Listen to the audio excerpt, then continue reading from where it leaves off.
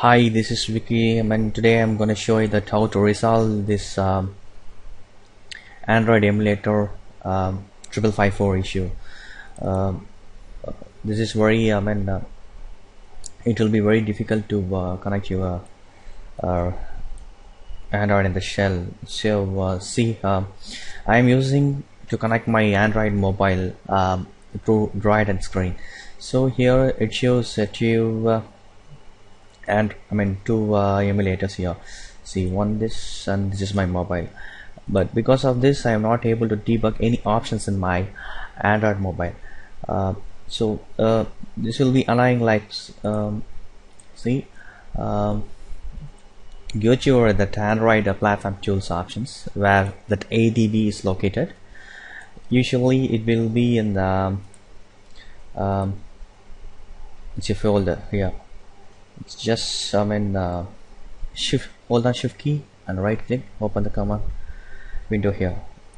Same window I have here. See, if I'm just checking now how many Android devices connected to my mobile. See, first thing is my Android mobile, and another one is that emulator. How to resolve this? And it will be very annoying thing, because you cannot go to the Android shells. See, you will get an error. You will not be entering ADB shell because more than one device you have connected. So just to when I was checking, I thought something is running on the services on the backend in Windows. So I thought let us install the BlueStacks here. So it will be the annoying, automatically it is created some emulator. So just I thought go to services.msc. see here the two Android emulator, right? If I click this screen will become. So I thought to stop removing this, just watch this. Search for BlueStacks here, BlueStacks Android service. See, the service is running actually.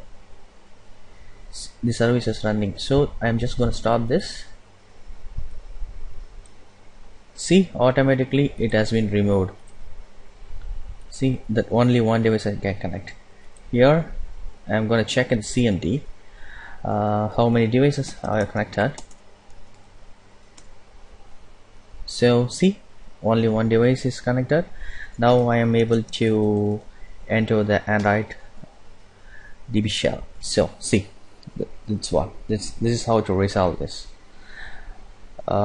You may have insert any other applications like that Android service is running. If you want to connect your mobile for debugging, you just remove this in this way. Go to check and the services.msc. Okay, that's it. Please provide your feedback and comments, or subscribe my YouTube videos for more informations. Thank you. Bye.